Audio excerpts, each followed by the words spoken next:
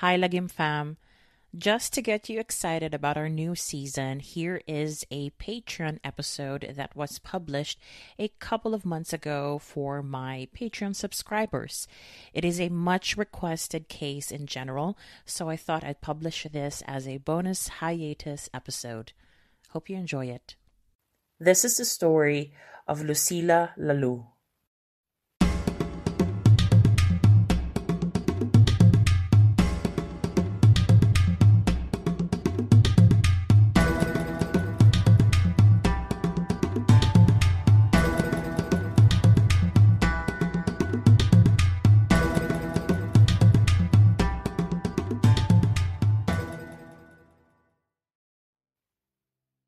When I first read about Lucila, I realized that she very much embodied that lady boss, girl boss vibe that a lot of women show in their social media these days.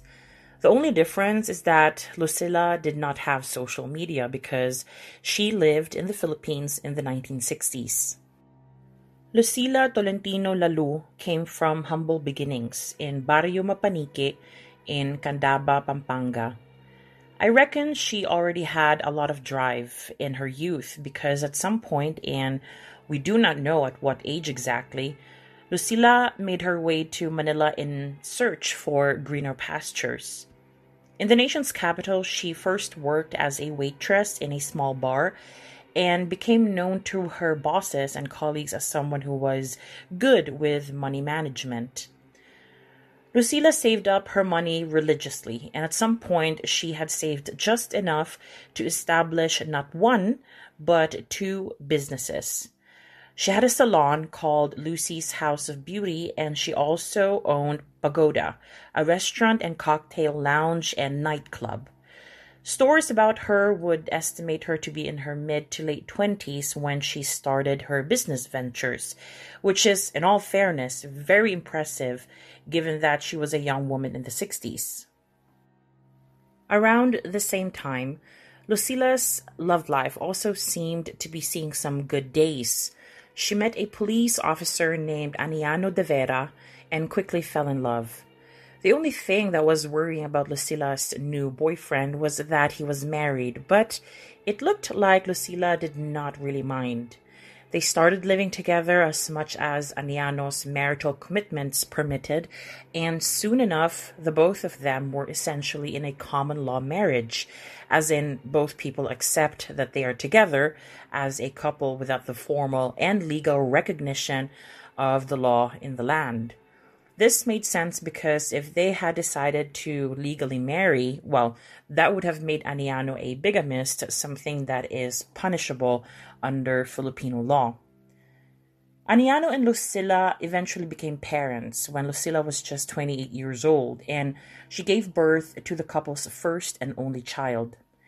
Impressively, Lucila seemed to have been able to balance family and work life just fine, and continued to thrive in her business and as a mother.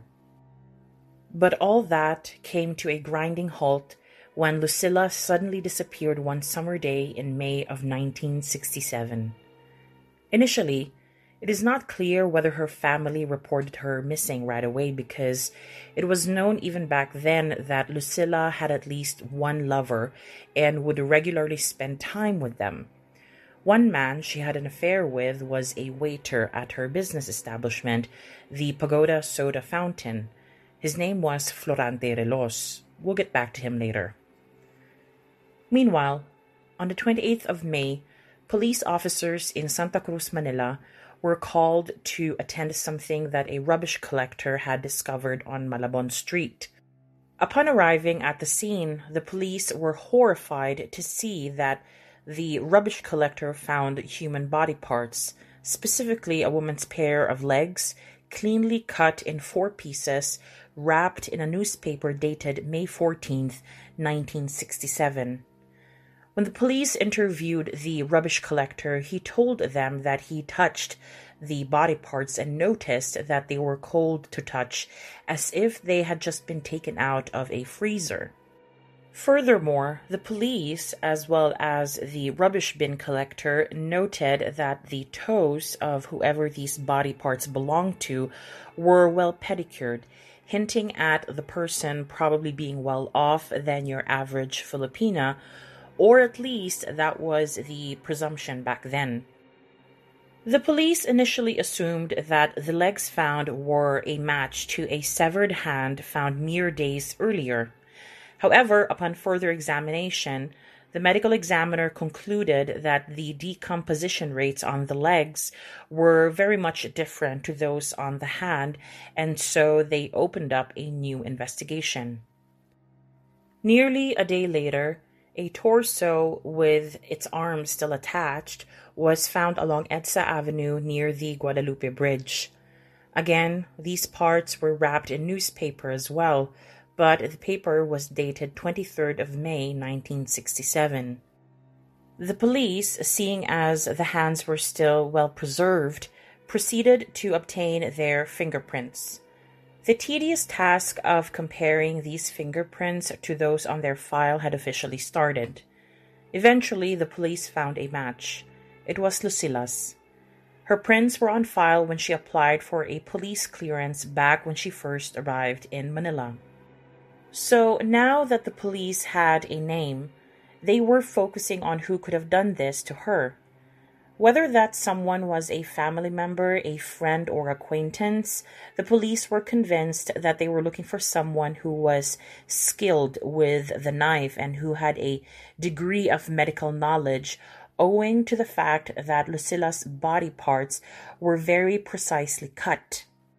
Before I move on to the next bit, there is one last detail that I would like to share, and that is the rumor that perhaps Lucila was 1 month pregnant when she was killed. This detail is widely disputed. Some reports mention this and some do not. And so this remains a mystery within a mystery. Now on to the early investigation phase of the police. The police initially posited that Lucila's killer must have had access to a huge freezer and a vehicle, since they believed that her body parts were initially frozen before being dumped and scattered in different parts of the city. And so the police rounded up some potential suspects, and a lot of them were, quite honestly, Lucila's alleged lovers. The first man to be questioned was someone that I've already mentioned before. His name was Florante Relos, who was a 19-year-old waiter at the Pagoda, the restaurant and cocktail bar owned by Lucila. When he was questioned, Florante said that he could not have been the one who killed Lucila because he had an alibi. He said he was drinking with his friends at the time Lucila had apparently died. He also explained to the police that it did not make a lot of sense to kill Lucila because she essentially provided for him and rented out an apartment for him in Cubao. The police then wanted to verify his story and started asking the people who worked at the Pagoda about what they knew about Relos's relationship with Lucila. One cashier said that she believed that the two lovebirds had actually broken up. She also revealed to the police that on the night when Lucila disappeared, she told Relos and his buddies where Lucila was and that she was possibly at her beauty salon. Now, it seems like they may have asked her where Lucila was at that point, but the reports that I have read were not clear about this, and it seemed like this disclosure by the cashier to the police was taken out of context. Other witnesses who were also questioned by the police revealed that they were sure they saw Florante Relos and his friends drag Lucila into a cab in front of the beauty salon.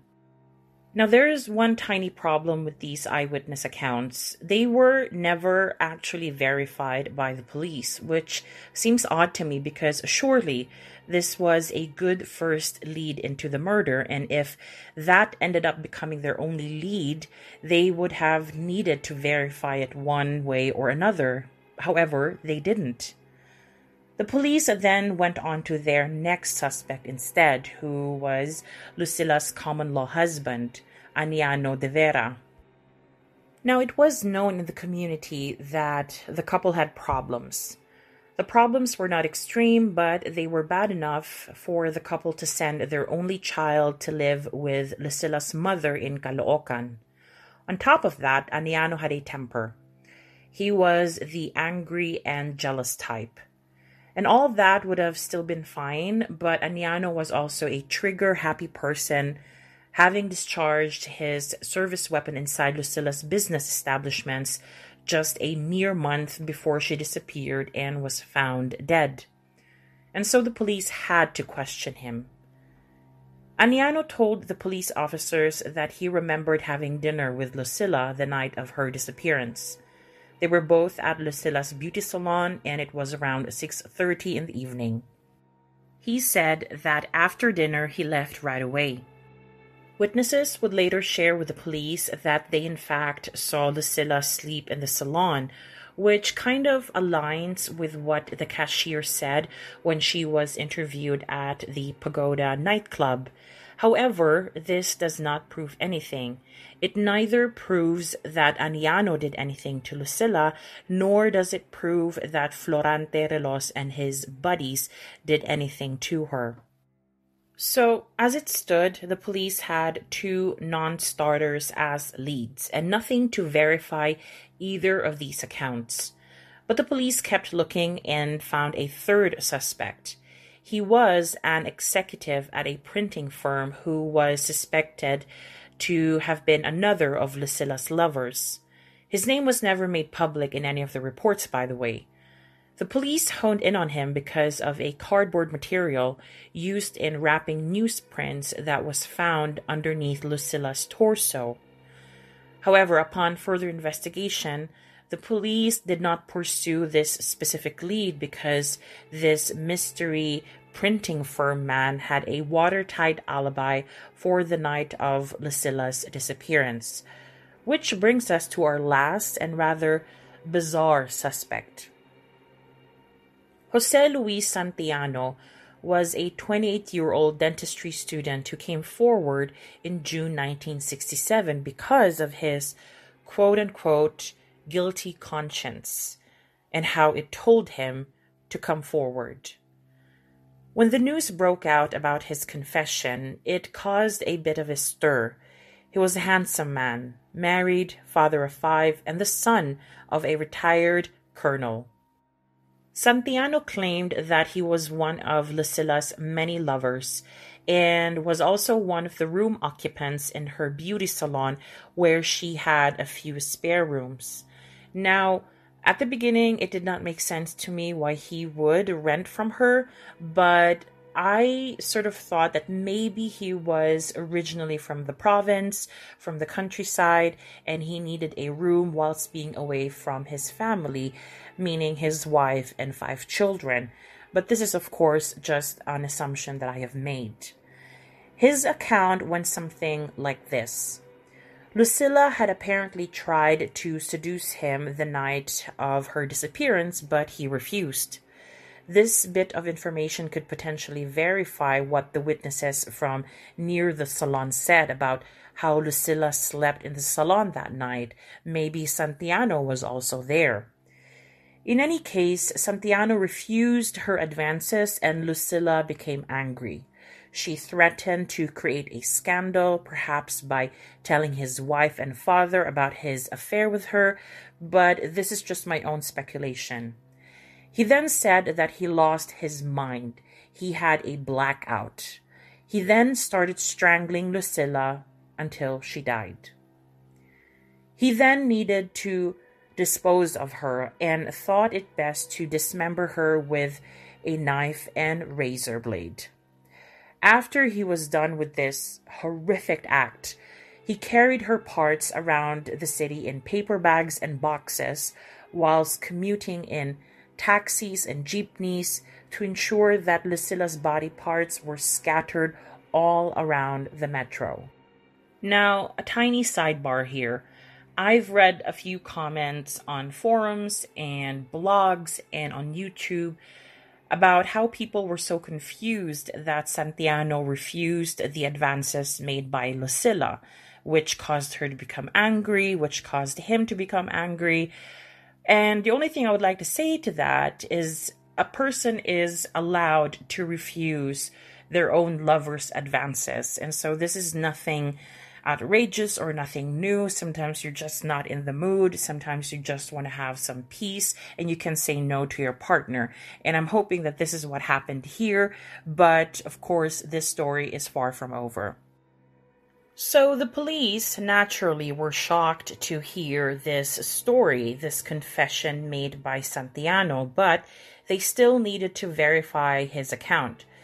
And so they checked his room at the beauty salon and eventually found dried blood underneath his bed, where he said he kept the body for a short period before disposing of it. He then added that Lucila's head was thrown away in Diliman, Quezon City. This was never found. And that should have been it, really, but it was not by a long shot, as it turned out. 3 days after Santiano confessed, he retracted his whole confession, saying that he was in fact not the murderer the police had been looking for. Instead, Santiano said that he was an unwilling witness to the murder. According to him, Lucila was killed by 3 men. She was killed in the mezzanine of the beauty salon. Specifically, Santiano said that 2 of the 3 men killed Lucila, whilst the 3rd one was holding him hostage at gunpoint.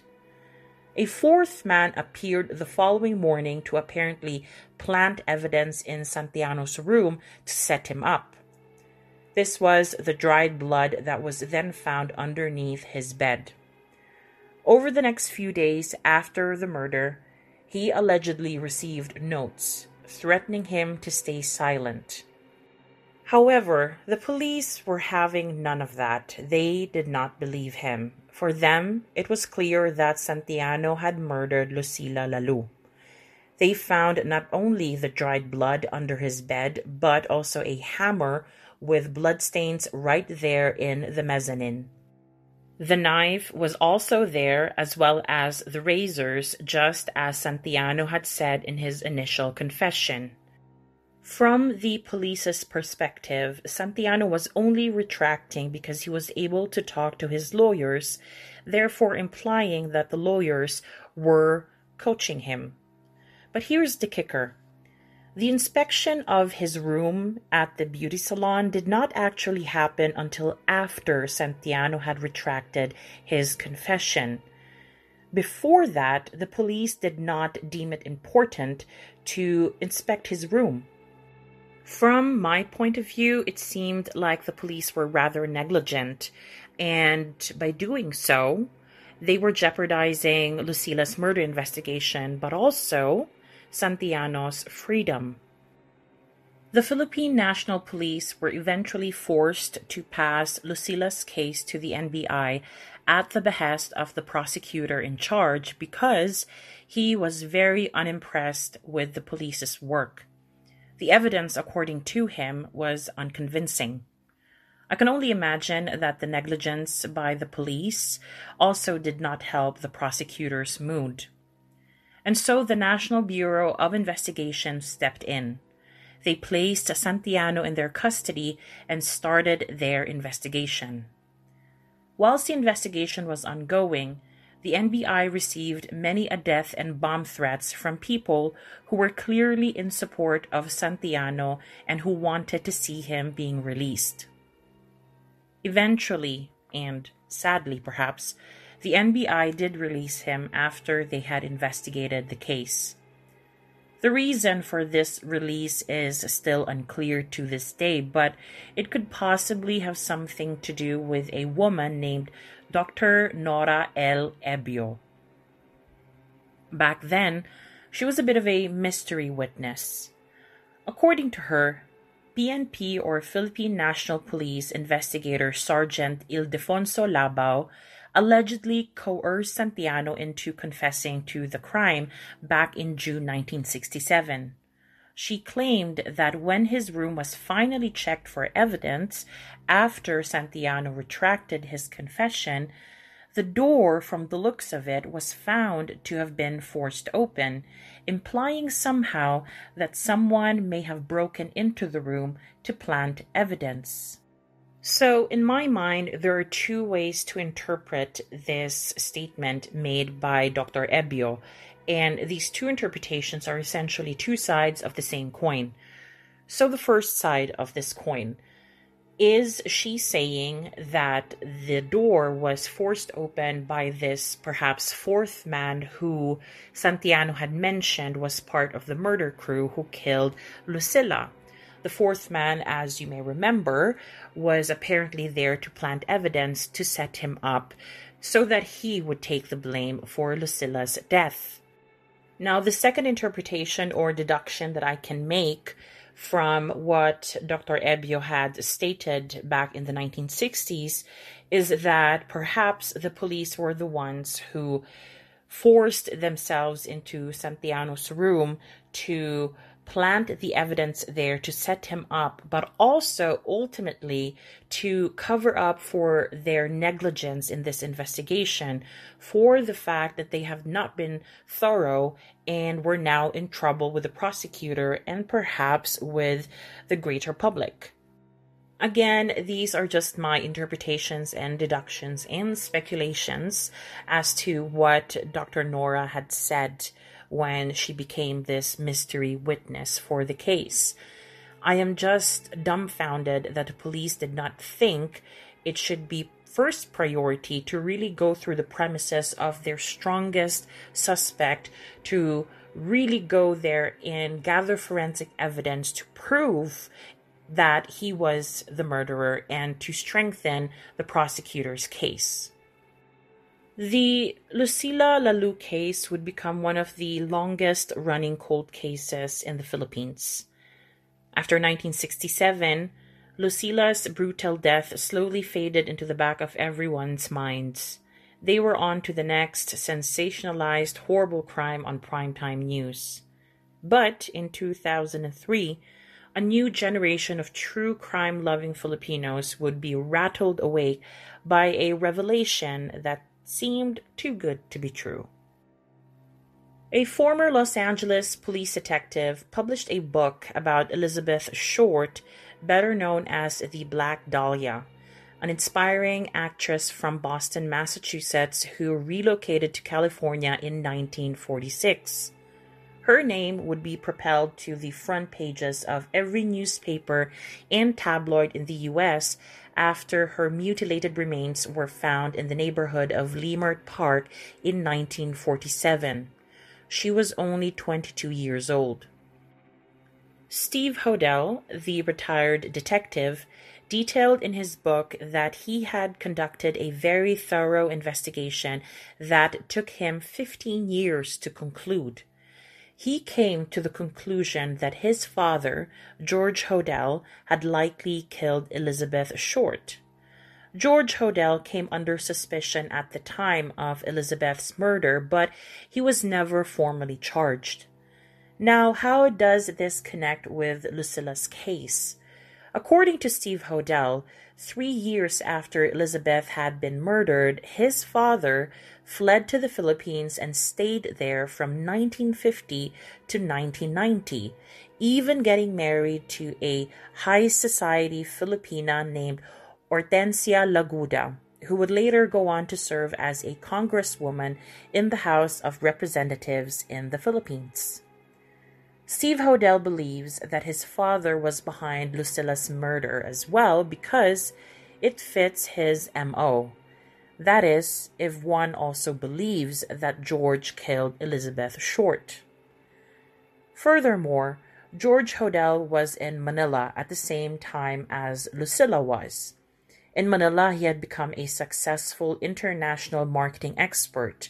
He would have had the financial resources and material resources, like a freezer, to pull off an elaborate murder, to drive the parts around Manila and make sure that his identity is kept hidden for years to come.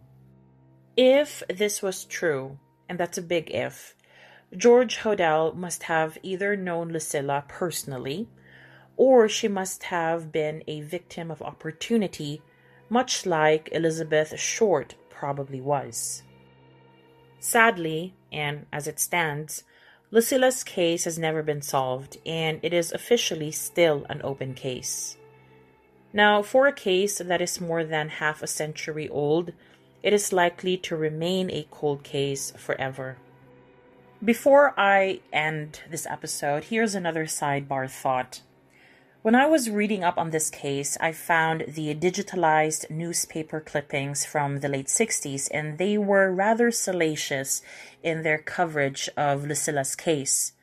The fact that she was this fiercely independent woman who took on lovers on the side was excellent tabloid fodder. I wonder now if this mentality perhaps bled through to the police investigation. Did they not do their best because they thought she had it coming? I can only speculate, of course. I would not be surprised, though. Post-colonial Philippines is very much influenced by Catholic values. Notice I'm saying Catholic and not just Christian. There is a lot of shame and guilt associated with being an unapologetic woman who is young, ambitious, apparently perhaps promiscuous. But with men, having mistresses left and right is just so normalized, even in the Philippines. Slut-shaming and victim-blaming are alive and well in Filipino society, and it would not surprise me at all if the police back then had been dismissive of Lucila and the fate she had met at the hands of her murderer. Patreon fam, thank you so much for being so patient whilst I was producing this episode. I was finally able to record this episode after putting myself on vocal rest. The wet weather here in the UK is truly not doing me any favors, but I'm thankful to have my voice back. Thank you again for all your support, and make sure to keep your eyes peeled for your bonus episodes this month. Keep safe, maraming salamat at mabuhay.